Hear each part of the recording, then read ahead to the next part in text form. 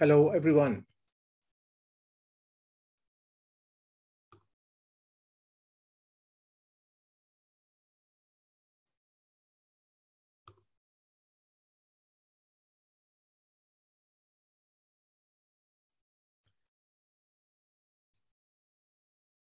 Hello, Prof. Good evening. Can you hear me?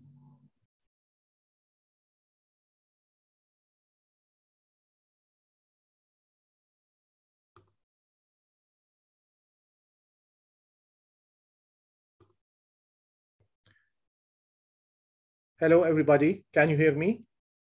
My voice is clear.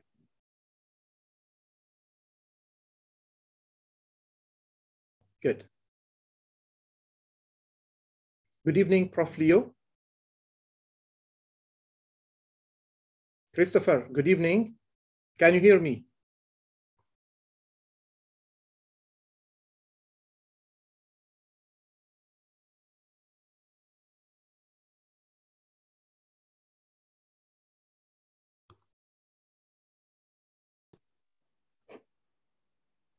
Hello.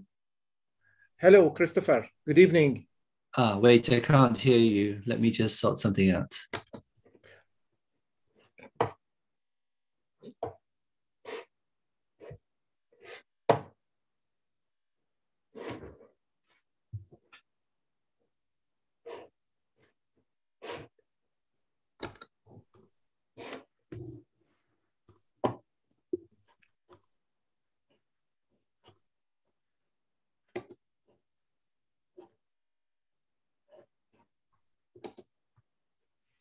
Christopher, we can hear you. Can you hear me?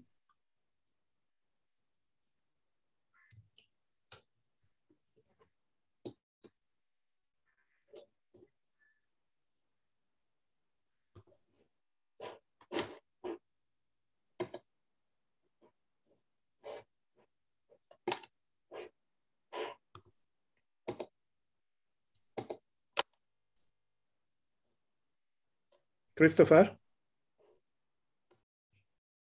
Christopher?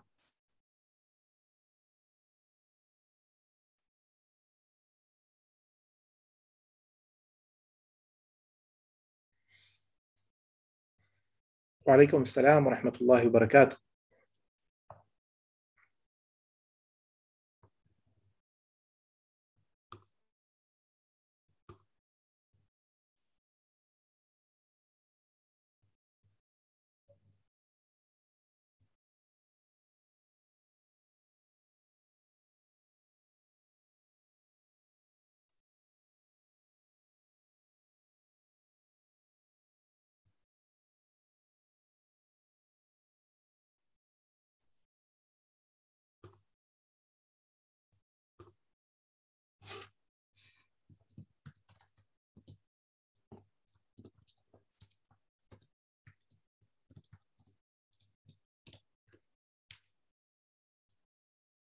Christopher. Can you hear me? Yes, we can. Can you hear us? Oh dear, I can't hear you. Very strange.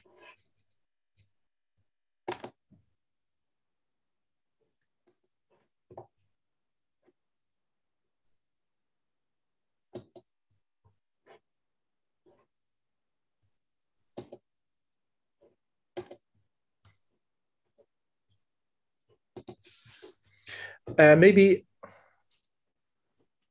Hello.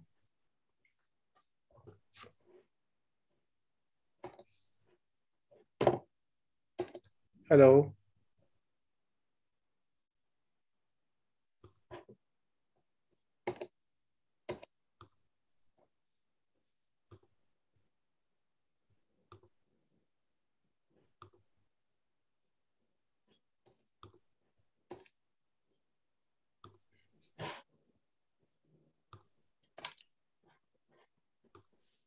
Hello. Can you hear me? Yes, we can. Yes. I can't hear you. Okay. I'll send you an email.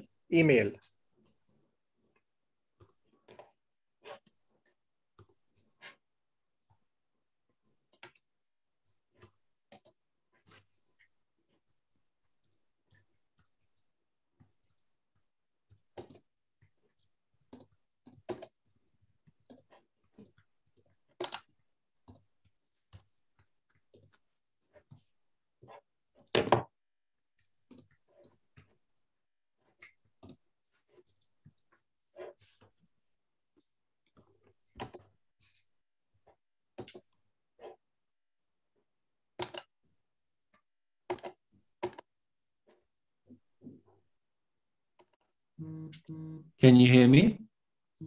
Yes, we can. Can you hear us? Oh, I can hear you now. Oh, great. Fantastic. What was the problem, Christopher? Thank you. Because I'm actually, I've had to come to London, so I've had to move my computer, and instead of using my usual speakers, I had to change the setting to these my headphones. I see. Exactly, exactly. Good evening, Christopher, and good evening, everybody. Good evening. Do you like to test your screen or your presentation to share it now before we start? Mm-hmm. Please. Okay, it's disabled at the moment. So if the host could enable screen sharing for me. Yeah. Done. Mm-hmm.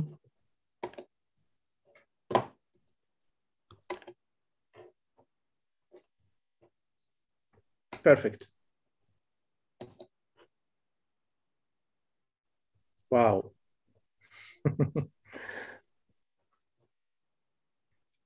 It's all gimmick and no substance. Very nice. Thank you very much. Thank you. Hopefully Nancy will join us in a couple of minutes. Yeah.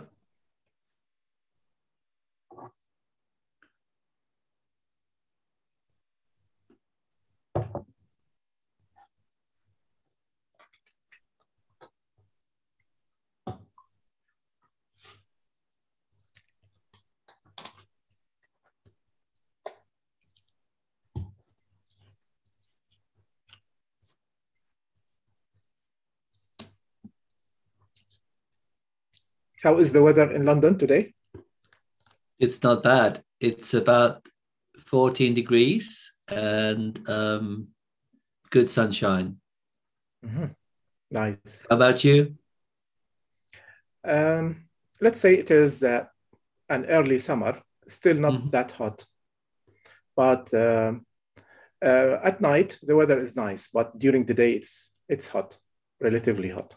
Yes. Is it like 30 something? Yes, 35 plus. Okay.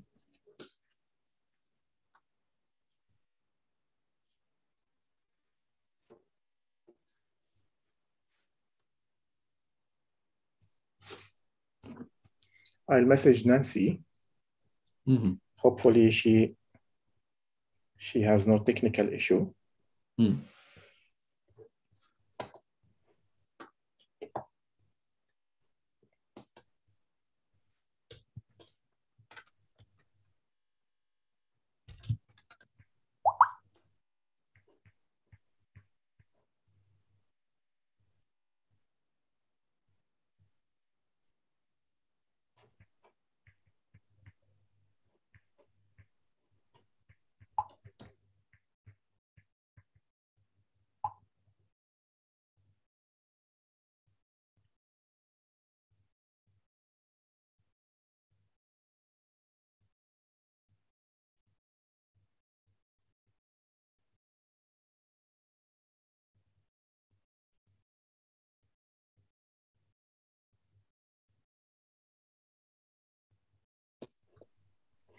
Hello, Nancy. Mm-hmm. Hi, Dr. Lou. How are you?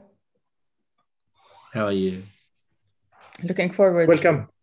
Welcome, Nancy. How are you today? دكتور مازن كيفك؟ الحمد لله. أهلا وسهلا. Great. I think now we can start because it is 1 minute past 10. Okay, great.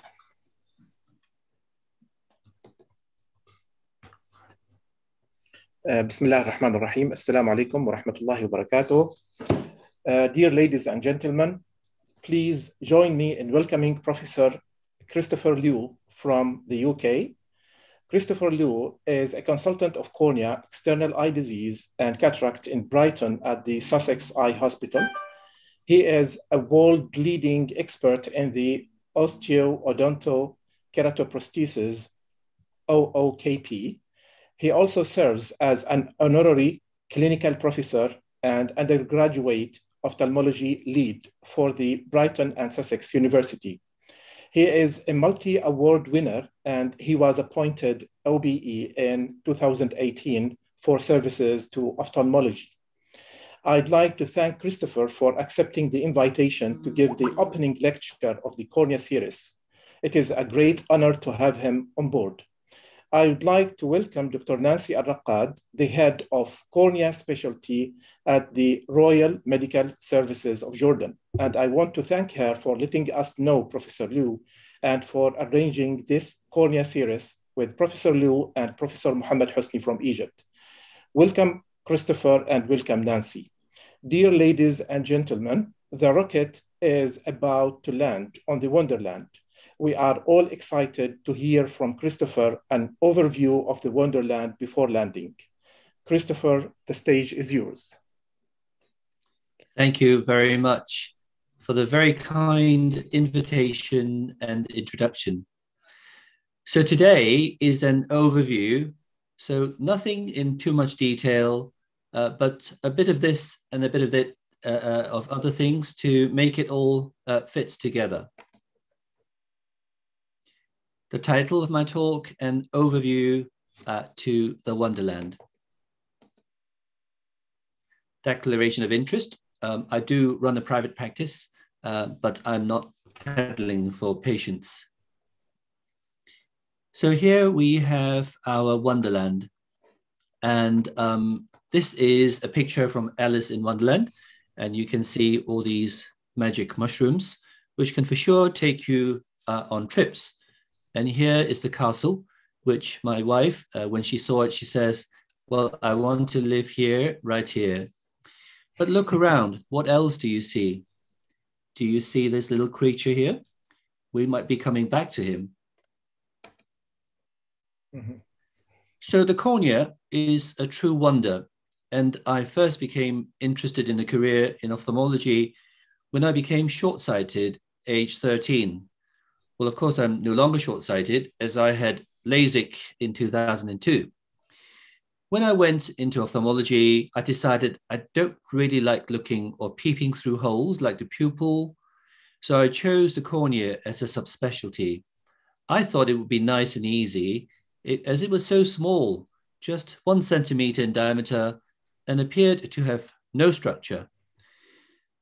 Then I found out that it's a little bit more complicated, and it took me years to understand the clinical science and surgery of the cornea. And in the next hour, I want to share some of my understanding with you to help you. I hope it will be of some help to put everything together. Now, the cornea forms parts of the ocular surface. And as I said, I want to show you so you can see the whole picture. I just want to start with a little bit of philosophy in terms of knowledge, experience, and mentorship. Knowledge can be learned from a variety of sources, but correct application of knowledge is equally important.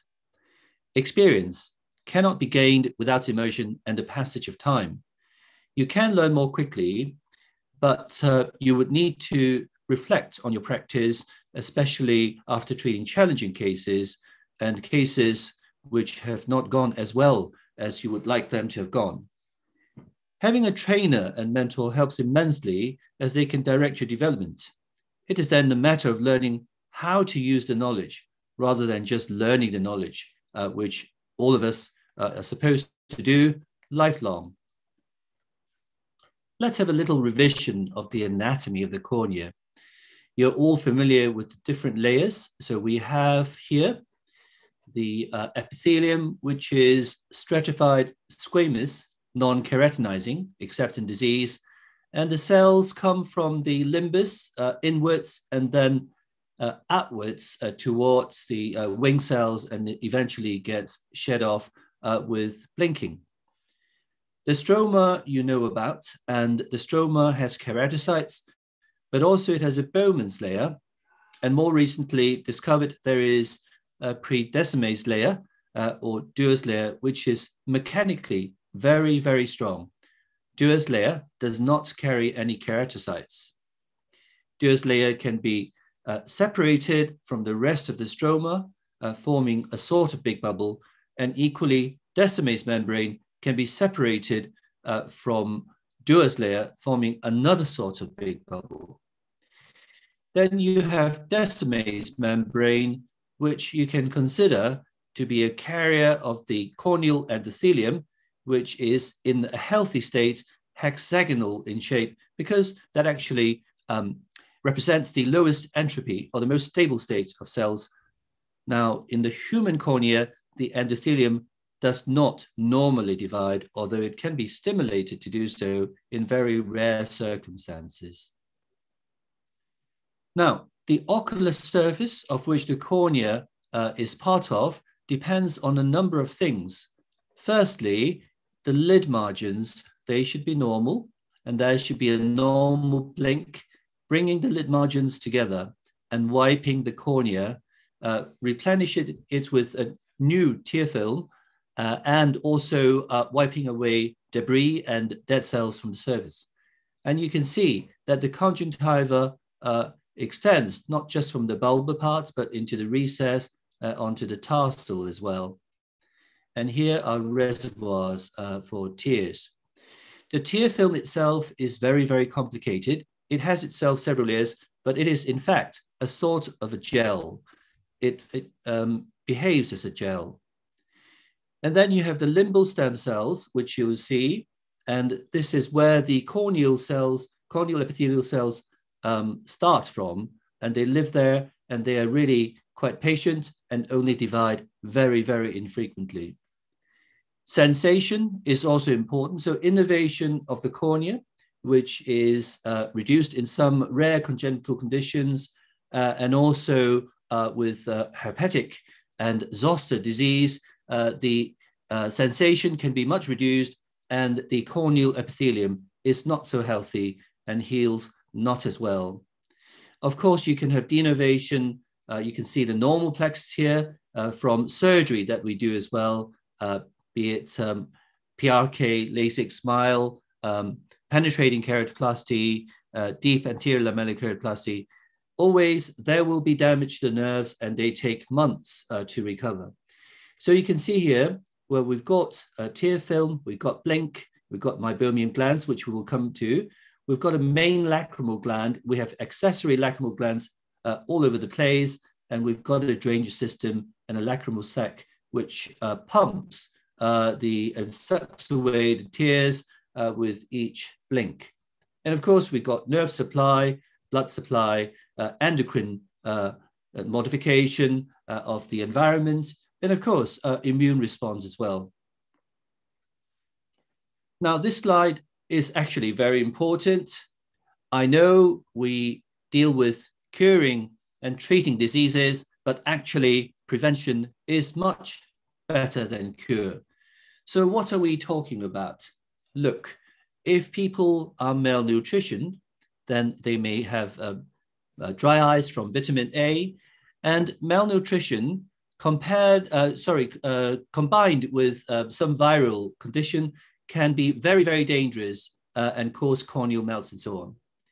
Now, how about clean water? That is also very important in prevention trachoma. So you need clean water and clean hand and face hygiene to reduce the risk of glaucoma, because this is due to repeated infection causing scarring and keratinization, and also scarring of the cornea. Now, what about those people who wear contact lenses? Hygiene is ever so important, and we must instruct contact lens wearer not to wear the lenses when they take a shower or swim, and because it would put them at risk of acanthamoeba, which we'll talk about a little bit in a moment. Eye protection in terms of goggles and wrap-round glasses, they protect from physical injury, chemical injury, and at work, at home, during leisure, for example, when playing sports, and also DIY when you're trying to build a cupboard, what have you. So damages like this can be avoided and should be avoided. And suddenly we will have less work to do, less patients to worry about, and less blindness. Now, Also, early diagnosis, aggressive treatment of blinding diseases such as Stevens-Johnson syndrome and mucous membrane pemphigoid, also very important because it reduces the eventual risk of eventual corneal blindness. Finally, beware of misuse and side effects of medications. So steroid, I will really lay on to people about the misuse of steroids throughout the next 40 or 45 minutes. Patients may be abusing and with anesthetic as well. Inappropriate use of antibiotics can breed resistance and cause toxicity. And very importantly, preservatives, which are present in all drops except for unpreserved drops, they will damage your ocular surface. So let's have a look at the first group of diseases, blepharitis and dry eye. They really form a continuum. You can't separate one from the other. And whilst it can be very, very complicated and complex, it is also possible to look at this spectrum in a more simplified view, and which is what I'm going to share with you now. So let's have a look at anterior and posterior blepharitis. And they are distinct diseases, but they can coexist, and both can coexist with Demodex infestation. Here you see a typical picture of anterior blepharitis with crusting at the lash base and around lashes, and inflammation of the lid margin, and eventually losing the lashes as well. So they have foreign body sensation and a dry eye symptom. And of course, bugs can live in these crusts and form some chemicals which irritate the eye as well. And also equally, it can be a source of bacteria for post-phaco endophthalmitis. So the management actually is quite simple. It's all summarized here. Lid hygiene, which can be with commercially available wipes, and I favor that, although it is costly. Otherwise, you can make up solutions yourself with baby shampoo or bicarbonate of soda, diluted with cool boiled water, followed by rinsing off with cool boiled water. Now, you can decrease the bacterial load with 1 month's worth of bedtime chloramphenicol ointment. You can give artificial tears to keep the eyes comfortable. But very importantly, one must explain to the patient that this is a chronic condition. Do not expect a cure. They will forever have to clean their lid margins. And if they want to take a break, expect that the symptoms will return and they will have to start again. So that's anterior blepharitis in a nutshell. What about posterior blepharitis, also known as meibomian gland dysfunction, or MGD? Essentially, this is an alteration in the meibomian gland secretion and blockage of the ducts and forming lid cysts, and associated with acne, rosacea, and because of lack of the oily layer or unstable oily layer, there will be a decreased tear breakup time, and equally there will be evaporation of the aqueous part of the tear film, causing dryness and hyperosmolality. So management is with diet and a hot compress. Usually the best ones are the commercially available small pillows, which can be microwaved. There are steam goggles as well, and massage to empty out the meibomian secretions is important. And there are some dry eye clinics which specialize in such massage treatments, and you can see a commercially available LipiFlow that massages the lid, and also people sell intense pulse light therapy and so on. But usually we don't really need to go to such extremes. Now, if the simple measures do not work, then tetracycline or a group of tetracycline medications should work, but you have to wait 6 to 8 weeks before the beneficial effects kick in. The commonly used ones are doxycycline and limecycline. And they are, of course, firstly an antibiotic, but they also have anti-inflammatory effects, and they alter meibomium secretion to soften them and to make way for oils to come through later on. And again, these patients may need artificial tears and an explanation that it is a chronic condition and they have to accept that it needs to be managed and will not go away. So here's our friend in that Alice in Wonderland landscape. And here you can see this is, of course, a Demodex mite. And you can see that it's got 4 pairs of legs, which means it is not an insect, okay? So these slides are courtesy of Mehran, and only Demodex folliculorum and Demodex brevis are found in the human body. And the folliculorum inhabits hair follicles of eyelashes, and the brevis lives deep in the meibomium glands and the sebaceous glands of the lash. And here is the front and back of a Demodex mite. The symptoms are non-specific, and changing ophthalmological symptoms reported by patients infected with Demodex may result from varied mechanisms of the pathological impact of Demodex on the eye. There will be individual variation in response to the same degree of infestation. It is similar to skin test of house dust mite as an allergen. And as with many anterior ocular disorders, symptoms can be similar and may not always be present. So the diagnosis is not easy. There has also been a report of reduced corneal sensation as a result of Demodex infestation. So these are the possible symptoms, and you can see that's why I say blepharitis, dry eye, and related disease, they all give you this sort of thing. Irritation, gritty eyes, itching, eyelid redness, subjective lash loss, real lash loss, watery eyes, pain, and presence of pus, which actually is not very usual, but can be present. So the diagnosis is based on the longevity of the symptoms and lack of clinical response to conventional blepharitis treatment. Now, here's a very useful sign. It's a cylindrical cuff or cylindrical dandruff of the eyelash. And this is said to be pathognomic of Demodex-induced blepharitis. There is also published evidence that Demodex is associated with a large number of skin diseases, as you can see here. Demodex infestation can still be detected in half the patients despite daily lid scrub with baby shampoo scrubbing for over a year. So the main treatment, topical treatment, is with tea tree oil or extract or the active chemical parts of tea tree oil local application. And these have anti-mite, antibacterial, antifungal, and anti-inflammatory effects.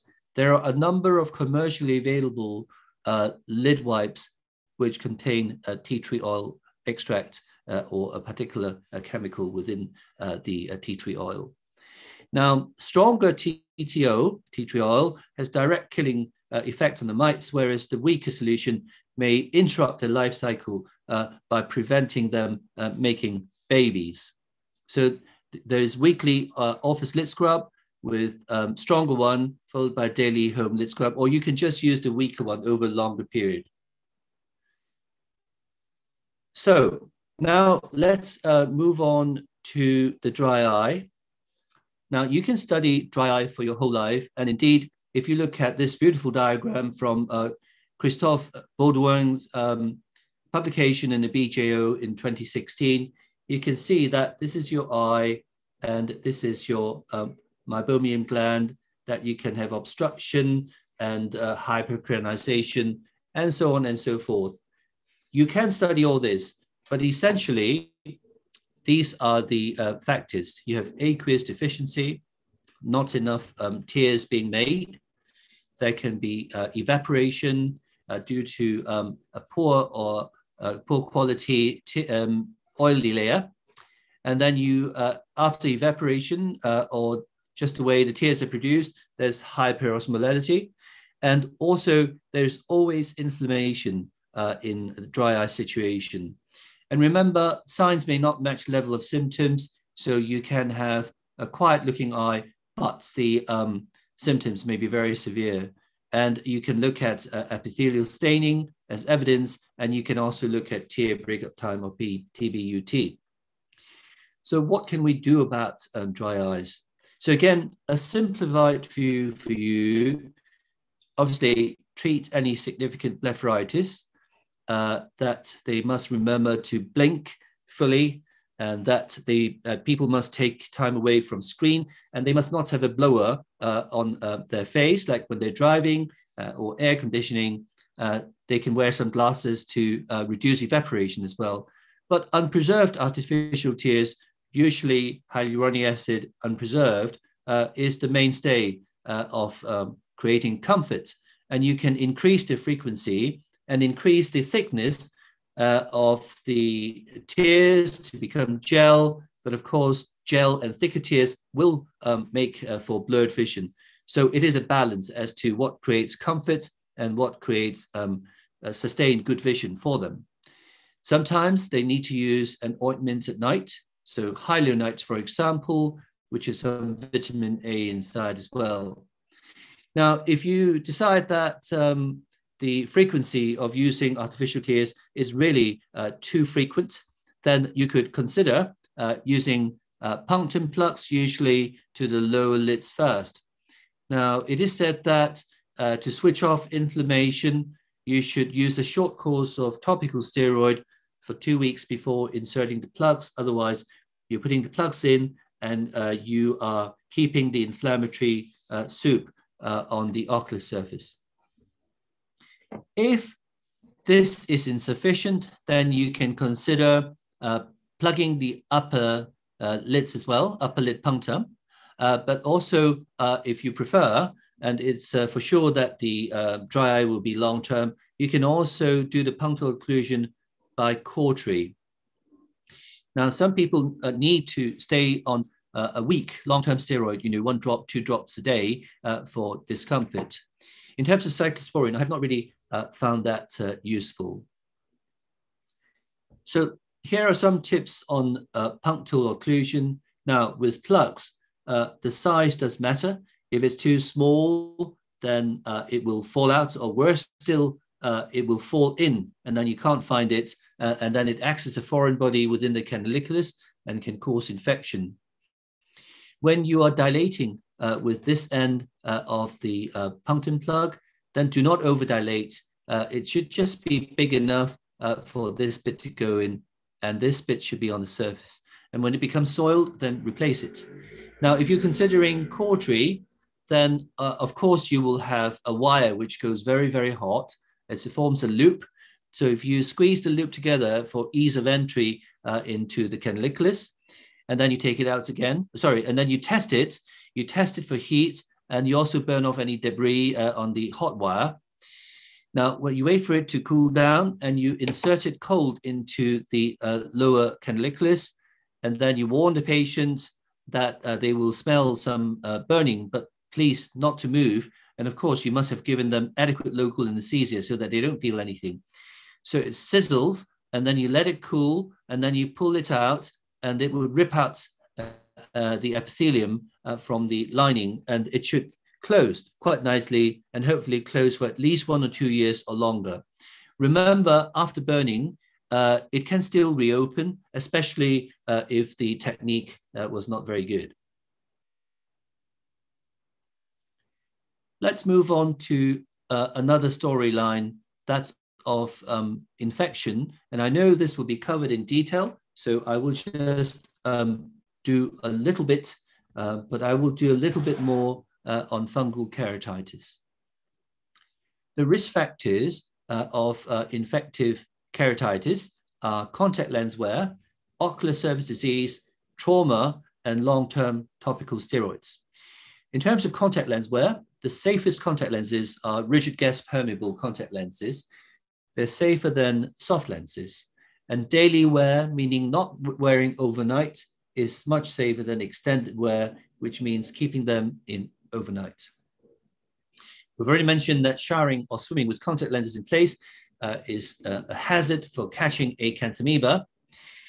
However, if you're a contact lens wearer, you cannot completely avoid the risk of infection, even with exemplary lens hygiene. Any bug can infect the cornea, so you have bacteria. So you see here a Pseudomonas bacterium, which is very devastating. It can make the cornea perforate within a couple of days. You have fungus, you have amoeba, and many, many other agents. Now, what can we tell from the appearance? If we look at a corneal ulcer, can we tell what agent it is? Well, actually, no. Clinical appearance is not reliable for the etiology. However, if you see especially in a non-contact lens wearer, only very, very small lesions, maybe half a millimeter or so in the periphery, and without any anterior chamber activity, then it is unlikely to be infective. Fungal keratitis may have feathery edges and satellite lesions. Radiokeratinoitis is said to be pathognomic of acanthamoeba keratitis. So you see here that the radial nerve has been, and here as well, infiltrated by cells, which make them more visible. Now, herpes simplex keratitis can mimic anything and is very much overdiagnosed. So please be very careful of not calling everything herpes, which I see around me. It happens a lot. So in one slide, let's see what we do as an approach to bacterial keratitis. So especially in the contact lens where you must scrape for microscopy culture and sensitivity, a gram stain can give an instantaneous clue as to what the agent might be. And if you are planning to treat round the clock with hourly topical antibiotic drops, then don't expect patients to be able to manage unless there is somebody dedicated to put the drops in for them, and they will still get very tired. So if possible, admit the patient into a bay, or even better, a single room, and a nurse can put the drops in. And you start with monotherapy, usually a fluoroquinolone. Do not expect changes of clinical appearance, clinical improvements before 48 hours of treatment. Although the patient might tell you that their eye has become more comfortable even before then. If no response, then consider rescrape. And usually a rescrape means that you'll have to stop the antibiotics for a little while and let the bugs waken up a little bit, and then rescrape for further culture. Or you can step up empirically to double treatment with fortified cefuroxime and gentamicin, and so on. What about the approach to acanthamoebic keratitis? Again, just on one slide, remember, high index of suspicion, and people say that there could be disproportionate pain. There may or may not be that. The first thing really is the epithelium becomes quite irregular, and then there infiltrates at different depths. Radiokeratinoitis, we've talked about. Confocal can help you identify cysts. And then what do you do then? You take off the epithelium as a sheet of cells and divide that half for microscopy and half for culture. And the culture would be on E. coli seeded non-nutrient agar. Early diagnosis hugely improves outcome.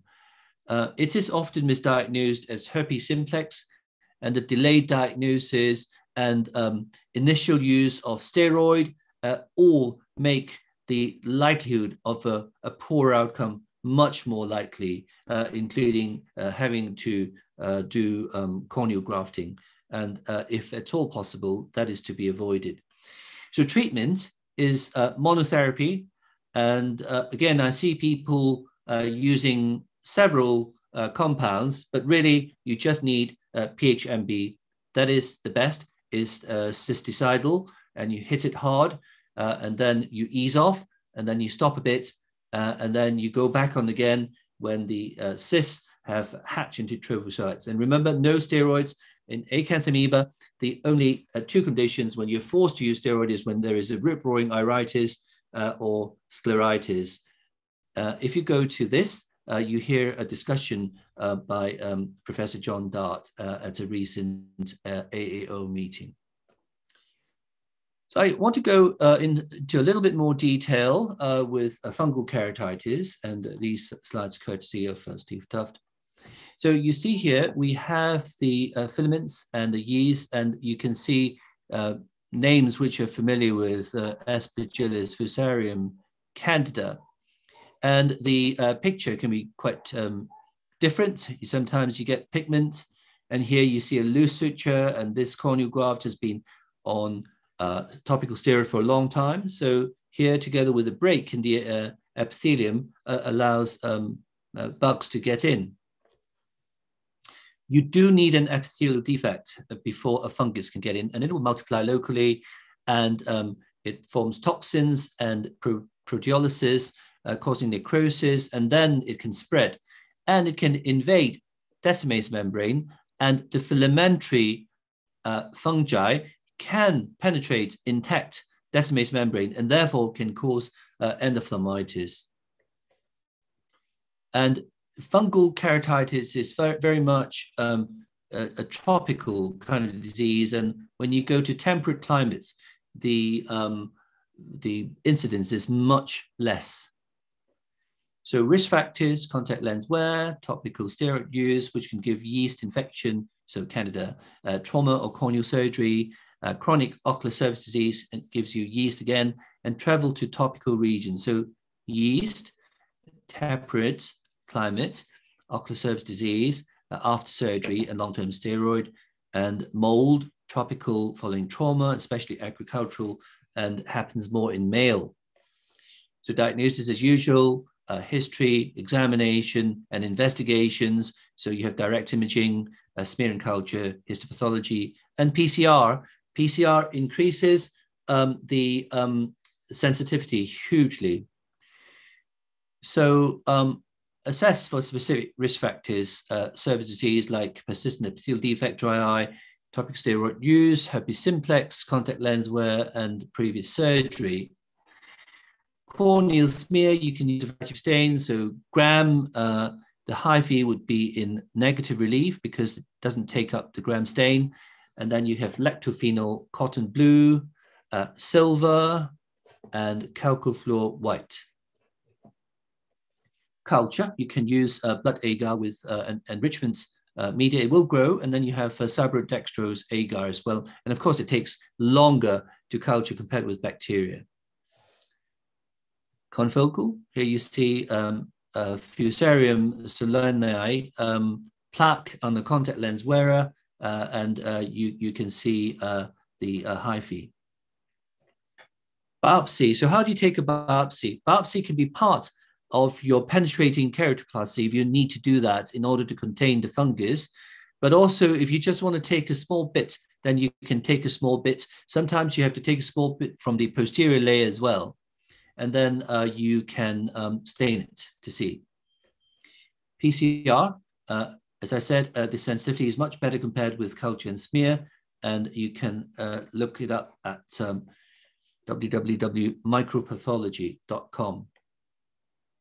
So the treatment algorithm: diagnosis, empirical treatment. So your superficial infection, you would debride the lesion and try natamycin, and then if no response, add chlorhexidine. And these are the alternatives. If there's a deep stromal infection and risk of endophthalmitis, then you use natamycin combined with chlorhexidine and give oral voriconazole. And you have the option of intralesional and intracameral voriconazole as well. And if necessary, excisional biopsy to look at what it is, to remove it, and do a therapeutic keratoplasty. So the culture result is not so important because you cannot really rely on sensitivity. Unlike bacterial antibiotic sensitivity, it's not so reliable for fungus. But in general, if it's yeast, then you can use amphotericin. And remember, amphotericin cannot get through intact epithelium. So on a daily basis, you have to remove epithelium for the amphotericin to gain access to the stroma and filaments. Then you have these options. So management of inflammation, it's really important to stop topical steroid and use cyclosporin, either topical or systemic, to control inflammation. Excisional keratoplasty, if you need to excise all the infection, then remember to keep a clear margin as well. So do it 2 millimeters larger than what is obvious. And you might have to remove the iris and the lens as well as necessary. And so on, and give some voriconazole. And remember to use interrupt sutures, as in any keratoplasty en show, you need to do that. Otherwise, if the suture becomes loose, then the whole thing comes off. It's only one continuous suture. So the summary guidelines of fungal keratitis: stop topical steroid and debride, and try topical natamycin, topical chlorhexidine, oral voriconazole if there is a risk of intraocular spread, and early surgery if progressing, and use cyclosporin A for inflammation. Now, I really want to just say steroids should be used when they need to be used, but there are many occasions I see people around me just giving steroids as though they were sweets, and we do need to be very, very careful. So which are the conditions then? You actually know all the conditions, but just exercise restraint when you see these patients. Herpes simplex epithelial disease, you will convert linear disease into geographic disease. Fungal keratitis, I told you about. Acanthamoeba keratitis, we've talked about that. Pseudomonas, even late on, Pseudomonas can return like wildfire, so be very careful. The reality is that steroids do not change the end visual results in bacterial keratitis. So why bother to take a risk? And the reality is that the cornea has great ability to remodel itself over months and years, and its shape and clarity will improve with time. Viral keratitis, just a few slides. You've already had an excellent talk by Dr. Nancy Al-Rakad a week or so ago. So viral keratitis is a common condition both in the developed and developing world, and herpes simplex keratitis is the commonest cause of corneal blindness in the developed world. And it is devastating when combined with malnutrition and co-infection in the developing world, accounting for up to 60% of corneal ulcers in the developing world. So here are the DNA and RNA virides, and really we're just going to talk about these ones very quickly in red text. HSV you've already heard about in the previous talk. It's a member of the herpes family, and it is ubiquitous human pathogen causing both asymmetric infections and active diseases in a wide variety of end organs, the eye being one. And humans are the only natural host. And you are familiar with this icosahedral shape capsid, which surrounds the core containing linear double-stranded DNA. Basically, it's epitheliotropic, but may become neurotropic as well. Then two types, the type 1 being usually above the umbilicus, and type 2 usually below the umbilicus, although they can cross territory. So most of presentation, primary infection in lips, cornea, and genitalia.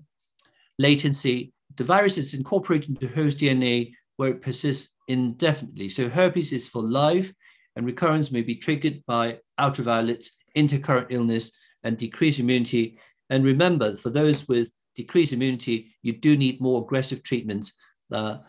Otherwise, it can spread and can be very dangerous. So congenital and neonatal ocular herpes, here are a couple of clinical pictures. So the periocular skin lesion can be affected. You can have conjunctivitis, epithelial and stromal keratitis, cataracts, and necrotizing chorioretinitis as well. primary ocular herpes, you can see a picture here, usually occurs in childhood and is spread by droplet transmission. And due to protection by the maternal antibody, it is uncommon to see this condition during the first 6 months of life. Mostly, the infection is subclinical, or cause mild fever, malaise, and upper respiratory tract infection. And the ocular manifestation includes acute follicular conjunctivitis, keratoconjunctivitis with lymphadenopathy, and periocular and eyelid skin lesions. So I just need to remind you that, of course, there are other causes of follicles. For example, it is natural to have follicles in children. It can happen in adenovirus and molluscum and some contact lens solution allergy as well. So with recurrent disease, there's epithelial disease, stromal disease, endothelial disease, and there can be loss of sensation, neurotrophic keratopathy, iris atrophy, and the canalicular can also be scarred, giving rise to watering eyes. Now, when you're looking at epithelial disease, there's typical dendritic pattern. You look for end bulbs. So it is not just linear, it's got a bulb at the end. And before, when we had rose Bengal stain, these bulbs would actually stain particularly. So it is a clinical diagnosis. You can debride or you can use topical acyclovir or ganciclovir, oral treatment not usually indicated, and certainly no steroid. Differential diagnosis, zoster, healing abrasion, acanthamoeba, and toxic keratopathy. Necrotizing stromal disease, we have heard this from Dr. Nancy, so I'm not actually going to elaborate on this in the interest of time. Disciform, this is due to attack on the endothelium, and disciform means it looks like a coin or a disc, and where the attack is going on, the endothelium doesn't work and the cornea swells up in that area, and there are some small KPs, and you treat it with steroid and antiviral and taper off gradually. So I think the tips for herpes simplex is that there are various head studies carried out in America where they did not have use of topical acyclovir. So those studies were done with oral acyclovir, and it's not really, therefore some of the results are not applicable to where we can get topical acyclovir and topical ganciclovir. So oral antiviral is usually not indicated, but would be necessary for prevention of recurrence. So that usually would be 400 milligrams twice a day. And remember to check their kidney function every so often. And beware of the immunocompromised, because herpes can kill in the immunocompromised. Now I want to go on to zoster just in a couple of slides.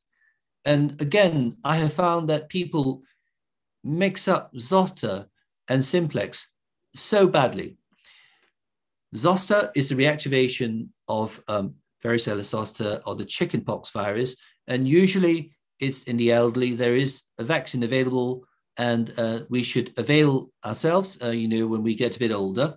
So early treatment, when the paresthesia starts and the pain followed by vesicles, the earlier you start with high dose acyclovir for a few days, you can change the course of the disease, and also you can reduce the risk of post-herpetic neuralgia as well, which can be very severe and very prolonged the older you are.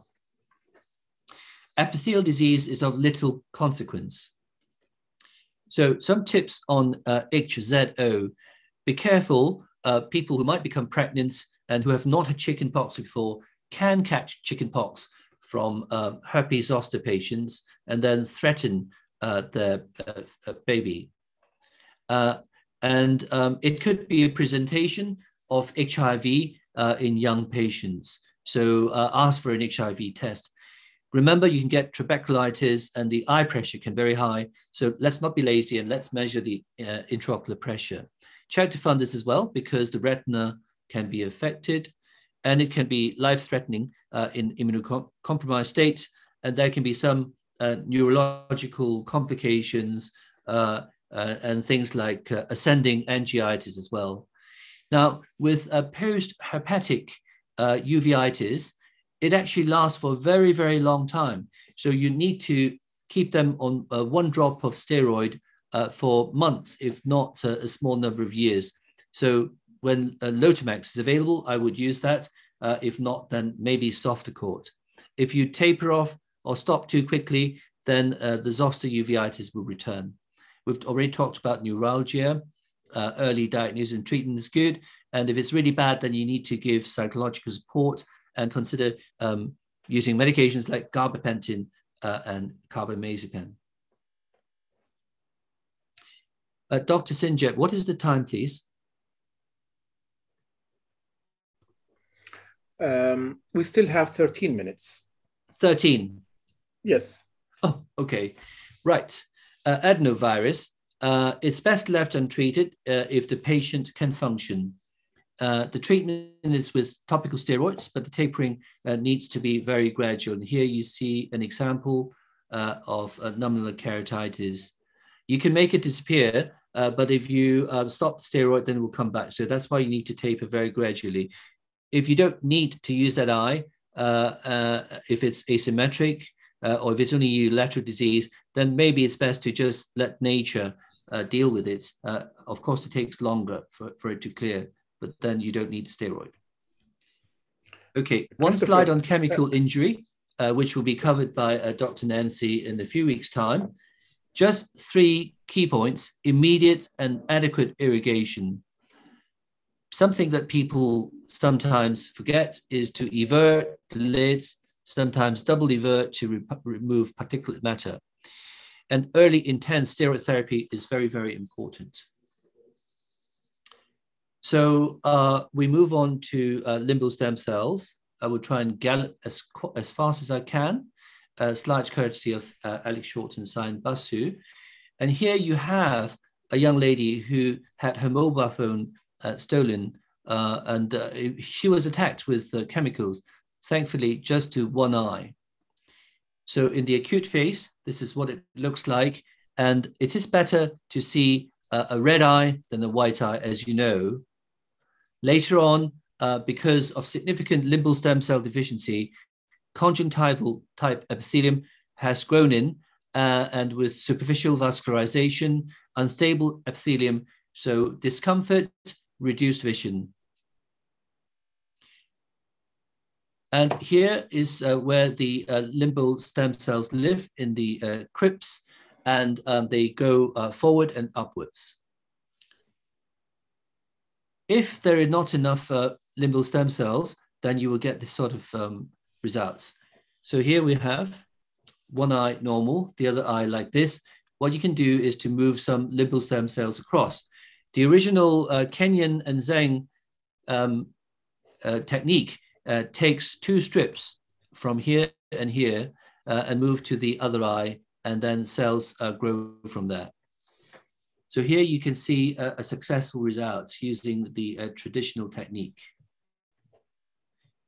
However, this is used less and less, because now what we can do is to take a small sample from the good eye of the limbus and then digest that in the laboratory, and then it will grow in the laboratory to a layer of cells which can then be transplanted. This is actually commercially available. It's called Holoclar, but it's frightfully expensive. So the outcomes are good. However, the majority of cases are bilateral. That is the problem. So for example, our ocular surface failure from Stevens-Johnson syndrome, aniridia, mucous membrane pemphigoid, and other things. And there's a huge difference in outcomes between autografts and allografts. Now, with allografts, you need to use systemic or topical immunosuppression, and also there might be more complicated clinically and more complex pathologically. And I've already talked about the rejection. So more complicated clinically because the primary disease may still be present. There may be persistent inflammation, abnormal lids, abnormal tears, and other ocular pathologies. You can see here symblepharon, non-lid closure. Pathologically, again, the primary pathology may still be present, may be present and persistent inflammation. And if the damage to the limbal niche has happened, then when you transplant stem cells, can they survive or not?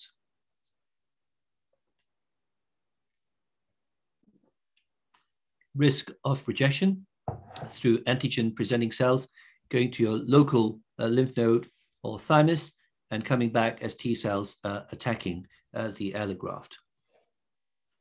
So essentially, this is Dr. Palermo's algorithm that if you've got simple limbal stem cell deficiency, then you just do the reconstruction as shown in the previous slides. But if it's complicated, you do actually need to reconstruct these bit by bit in order for the limbus to work well.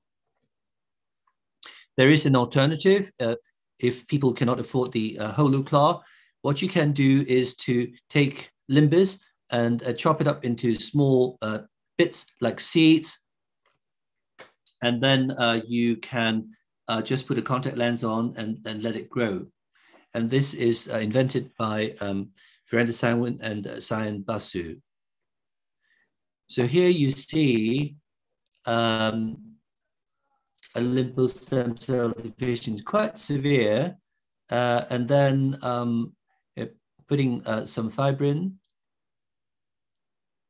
and amniotic membrane. And then here's a strip of limbus, and then it's scattered everywhere with a little bit of fibrin. And then distributed and stuck. And then you can see that cells grow from these seeds and eventually form a complete layer. And here you can see some of the results, and these are the abnormal eyes, and this is the abnormal eye. And you can see post-op after SLET, that's great clinical improvement. And here is one of many SLET publications. So collagen cross-linking, you will have a talk on this. And essentially, the original technique is to remove the epithelium, soak with riboflavin. The purpose is to increase the rigidity of corneal stroma, and the indications are keratoconus, post-LASIK keratoctasia, and the corneal ulcers. And this one is not dependent on oxygen and is not effective for fungal infection. You hear about all this. So the procedure, talking about remove epithelium, and the riboflavin soaks and it acts as a photosensitizer to create free radicals when exposed to UVA. But it also absorbs UV rays to reduce the risk of damage to deeper ocular tissues like the endothelium, lens, and further within. And it is said the free radicals will cross-link the collagen lamellae, but actually the mechanism is not really known. Contraindications you know about, thin cornea during pregnancy, very steep cornea. Older patients, no need to cross-link because our corneas are already naturally cross-linked. We've already talked about the Dresden protocol, which is very prolonged. And the variations are more intensive ultraviolets for short term and equally effective, epithelial on or epithelial disruption as opposed to removal, iontophoresis, hyperosmolar riboflavin to swell thin cornea, and other cross-linking agents. It is highly efficacious and can be combined with intracorneal rings. Now, the corneal flattening occurs typically some months or a year later. The complications, loss of best corrected visual acuity, haze, infectious keratitis, and sometimes the flattening can be progressive over a number of years. So that is why in yellow here, this is my real message to you, that except in children, document progression after cessation of eye rubbing before considering cross-linking. Again, I see people with an adult coming in and they say, well, you've got to have come from this point from somewhere. So you've already progressed. So let's cross-link you straight away. Now, if you don't stop the itch and stop them rubbing, then even after cross-linking, it is still going to progress. So it's really important. This is my main message about cross-linking. One slide on eye banking, just to say that I have asked many people, and Islam permits eye donation, and the sclera and cornea can be used for transplantation, and equally, donated tissues may be used for surgical training and research. History taking of the deceased donor and blood tests taken post-mortem reduce the risk of disease transmission, including prions. You have two sorts of eye banks. Cold storage in a medium at 4 degrees allows storage for about 1 week, and organ culture at 34 degrees around 1 month. And the quality control includes a cell count, sometimes a picture of the endothelium, cell morphology, and blood results. However, it is still possible to miss previous surgery, such as cataract surgery or keratoconus can be missed, and previous keratorefractive surgery can also be missed. Now, eye banks are increasingly doing pre-cut DZAIC and pre-peeled DMAC tissues, and it's important to do corneal graft audit to know what sort of results we're getting. Corneal transplantation, just some tips on 3 slides. Here you see a penetrating keratoplasty PK, or in American PKP, with lots of sutures. We're moving away from that, and the reason is if we replace only the layer or layers which is our disease or scarred, then you're reducing antigen load. And if you're keeping the host endothelium, then you're not going to get immunological rejection. And if you're keeping some of the host tissue, you're going to reduce astigmatism. So we've already talked about limbal stem cell transplantation. There's talk of bone transplantation to stabilize keratoconus. Stromal transplantation, mainly DALC. This is what we're talking about, leaving the endothelium. And endothelial transplantation, DZAIC or DMAC. And I will also tell you a little bit about keratoprosthesis. So DALC retains host endothelium. Remember one thing, this is what I really want to tell you, that the predecimase layer is physically very strong. So if you keep that, rather than try and remove it, then you're onto a good thing. And it doesn't decrease your visual acuity very much. The second point I want to tell you about is if you have small breaks or even largest breaks on decimase membrane, then do not convert to PK, because it is still better to keep the patient's own endothelium. And here we explain why and how it's done.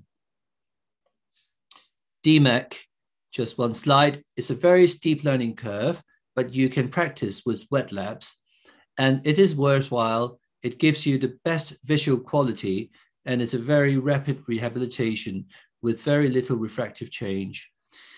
DMAC also can be used to reline a failing penetrating corneal graft, and it works miraculously. So say, for example, if you've already got a toric implant, which matches your penetrating keratoplasty, but the penetrating keratoplasty is failing, then you just need to reline it, and you don't have to worry about the implant not being suitable anymore. And the rejection rate is almost 0 if you stay on 1 drop of steroid per day. So finally, my real specialism of keratoprosthesis, just a few slides on this, and then we close. Why do we need a keratoprosthesis? It is to restore sight in corneal blindness, which is not amenable to conventional keratoplasty. So mainly these are very dry eyes, keratinized eyes, and defective lid or blink, or multiple previous graft failure, or a highly vascularized cornea, which if you put a graft on, conventional corneal graft, is bound to fail. So keratoprosthesis bypass ocular surface in the host cornea. It is very much a last resort, and it is not something to be taken lightly. So first, do no harm, and it's important to discuss all the options, including the option of no treatment. Full informed consent is very important. It needs to be the patient who wants the operation, knowing what it involves, and not the doctor wanting to do the operation. A holistic approach is important, means that it's not just the eye, but you have to deal with the body and mind of the patient, and also the family as well, include everybody. And never forget the supporting measures such as serum tears, tassorrhaphy, sclerocontact lenses, which can be vaulted and made to fit any corneal shape. And it can keep the epithelium hydrated. And sometimes that is already enough sight improvement to avert the need for keratoprosthesis. Always wait for the inflammation to settle. Otherwise, the graft may not take. So which keratoprosthesis then? There are two main keratoprostheses in action. So for wet blinking eyes with no bulbar or tarsal keratin, then the choice would be Boston K-Pro type 1, which can last up to a few years and does less well with autoimmune diseases. Now, for the dry eye and with lid defect and complete blink, then the choice device is the OKP when done with the patient's own canine tooth, and it can last 10 or 20 years. And here you see a Boston type 1, and you can see a post-op OKP and the cross-sectional anatomy. It's a very severe surgical program. So when bilateral corneal blindness, or an only remaining eye, because sometimes when patients come and see me for keratoprosthesis, they've already lost one eye. They need to have a strong wish to regain sight. We've already talked about informed consent. They must understand of the inherent instability of all keratoprosthesis. Even the OKP is less stable than an intact normal eye. They must be psychologically robust with family support, and they must be prepared for lifelong regular follow-up and further procedures. Alternatives to keratoprosthesis, cell-based therapy can be an alternative in a wet blinking eye, but not in a dry eye. Now, in a dry keratinized eye where there is no suitable tooth, alternatives have much reduced longevity. So the patient should not proceed if they're not prepared for a reduced span of sight restoration. And these are the possible alternatives. So I think for summary for keratoprosthesis, for patients who can accept navigational vision, COMET, which is transplanting mouth epithelium onto the eye surface, can avoid immunosuppression and complications of keratoprosthesis surgery. Boston K-Pro type 1 surgery gives instantaneous gratification, but complications can come sometimes quite soon, sometimes later on, especially when performed in oft-piece cases. In other words, not the wet blinking eyes with no keratin. The OKP lasts much longer, but only with a good lamina made from the patient's own canine. Cell therapy or Boston K-Pro type 1 will not work in a hostile ocular environment. And all the above, including Boston K-Pro type 1, should only be offered at regional and national specialist centers. So I go back to one of my first slides, that knowledge, experience, and mentorship, really important.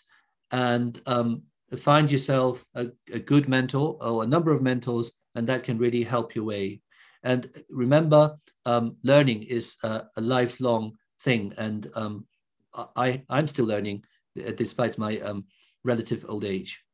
So I acknowledge people who have given me material, and I acknowledge my past fellows, and Nancy is here. So thank you, Nancy, for working with me and introducing me to Dr. Sinjab.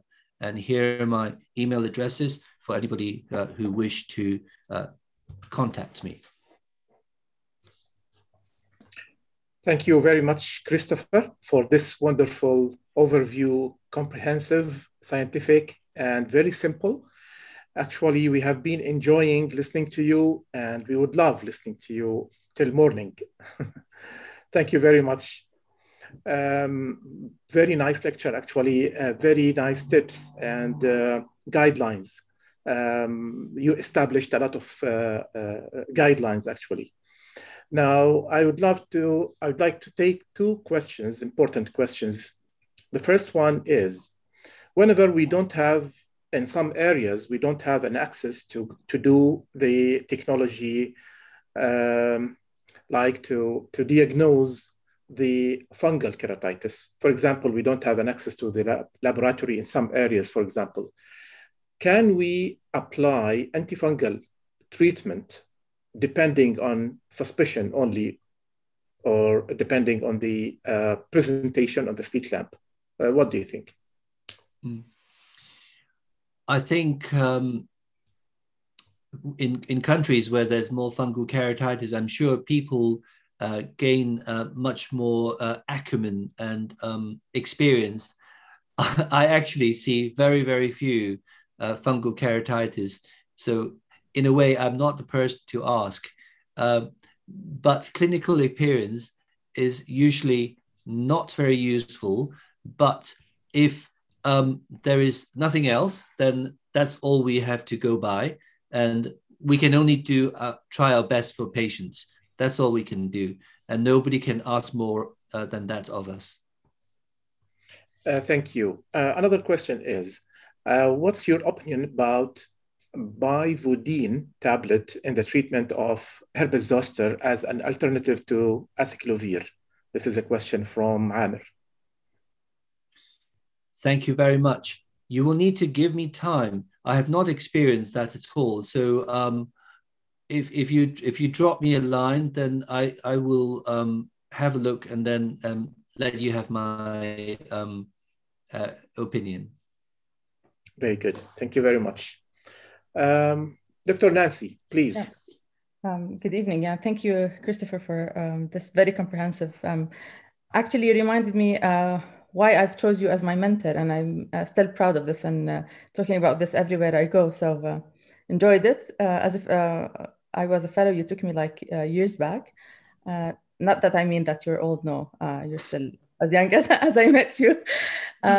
We enjoyed this talk, really. It's comprehensive and covered most of the aspects, actually, and it's really capturing. So what I want to add is, maybe answer.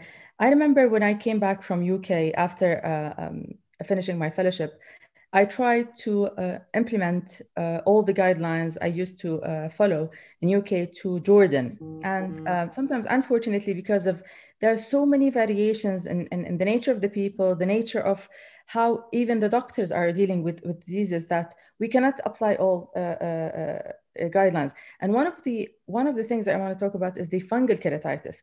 Now, in UK, I remember that it's a taboo and an antibiotic that could be prescribed. In our countries or around our area, it's over the counter. So there's a misuse of antibiotics. And a lot of times we get polymicrobial infections. Sometimes it's not possible to be, there won't be access to immediate or comprehensive or reliable laboratory results. So we have to rely on clinical judgment in managing people. And this is really important when we manage patients that come from rural areas. They're not ready to come back for frequent visits, or we have to hospitalize them. If we don't see response in like 70 to 96 hours, we have to rule out fungal keratitis, and we start sometimes bombarding them with antifungal treatment. And if we see some improvement, we just go on. Sometimes the laboratory results, they come after 10 days, and we cannot just wait while we're seeing the condition deteriorating. So it's kind of, we have to kick in some of our common sense and clinical experience in dealing with such cases in order to see, and then we taper and tailor things according to what the labs come back with. So this is one of the things, maybe to just individualize how we deal with these kind of patients according to our circumstances. And this is my comment about that particular subject, actually. Thank you very much. Thank you. I have a question. Thank you, Dr. Nancy, for this input. I have a question to Christopher. Yeah. What do you think of starting with the punctal plug in the upper punctum rather than the lower punctum? But of course, not from the beginning, because we have to control the inflammatory process very well before we go for the punctal plug. But what do you think about putting it in the upper rather than the lower one? Okay. Well, I think people use the lower puncta because we know that they drain 70% of the tears, whereas the upper ones only drain 30. So I think it's likely to be more effective. But you know, with punctum plugs, you still get tears go round the punctum plugs, and they're not as effective as cautery.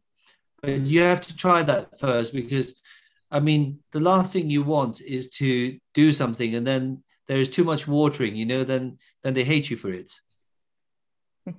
Very good, thank you. Why I'm asking this, because actually, let's say maybe since a year, I switched to putting the punctal plug in the upper one just to see if it gives the same effect. And actually it does. And really? people, yeah, and people are more comfortable than the lower one, more comfortable. They don't feel it. But however, it has a higher rate of, let's say, extrusion, or it falls down more than the lower one. Okay. So maybe you have to make it tighter. So, you know, try and squeeze a bigger one in. I don't know. Yeah, maybe, yes. Yeah, thank you very much. But I mean, I think this experience is worth writing up so that people know about it. Thank you. Thank you for sharing. Pleasure. So I think everything is clear now, and we don't have. There is a question whether we can use the cyclosporine for the adenosubepithelial infiltrate treatment. What do you think, Christopher and Nancy? Well, I haven't been able to answer any of your questions, really. They're so difficult. I think I'll let Dr. Nancy answer it, I think. Oh, this is so humble of you, actually. So let me just restate the question again. What about the cyclosporine drops for the adenoviral precipitase? Is this the question? Yes. Yeah, actually, I don't use it that much. Most of the patients that come with adenoviral precipitase, they have been treated elsewhere and they come to me as a referral. Steroids is the mainstay of treatment in the acute stage. We have been seeing adenoviral precipitates that are resistant to treatment over the past few months.